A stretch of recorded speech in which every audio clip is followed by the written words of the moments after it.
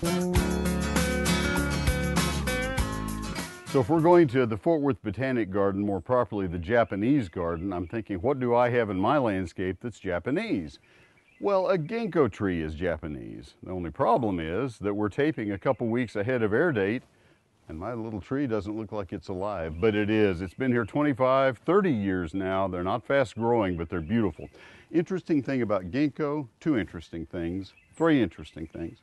The branching is very dramatic, easy to identify. Secondly, the leaves look like pine needles that have been fused together. Wish I had one to show you. Come back, we'll do that.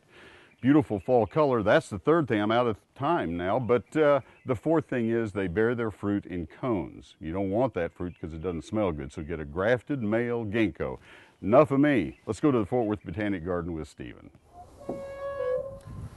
Konnichiwa, or welcome to the Japanese garden inside Fort Worth's Botanic Garden.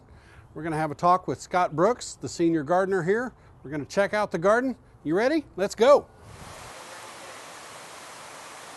It's magnificent. It's spectacularly beautiful. It's exquisitely well designed. A Japanese garden that's built into its own little hidden valley, network of beautiful paths and ponds and waterfalls, koi carp in the pools. It's spectacular. Beautiful place to work.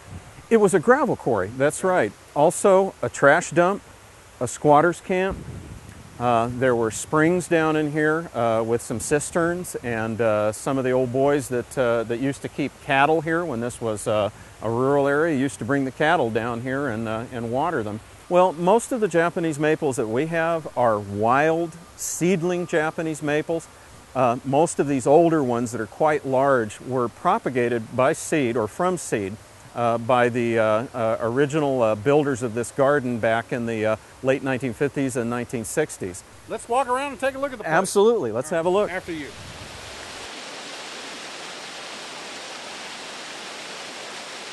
This was at one time what I would refer to as a climax phase hackberry forest. The trees were so thick in here that the understory actually had been shaded out in many places.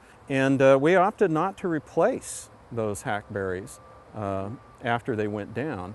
And by opening holes in the canopy that allowed better light penetration to the understory, those became opportunities to establish new plants and to revive old ones that hadn't had enough light. And so the garden is looking much better than it did before.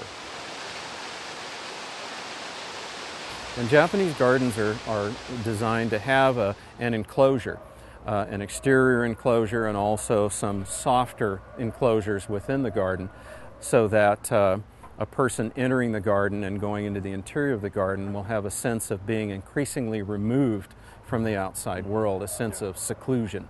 And this garden definitely accomplishes that, if by no other means by the topography, the fact that it's this little valley that's surrounded by high terrain and separated from everything around it.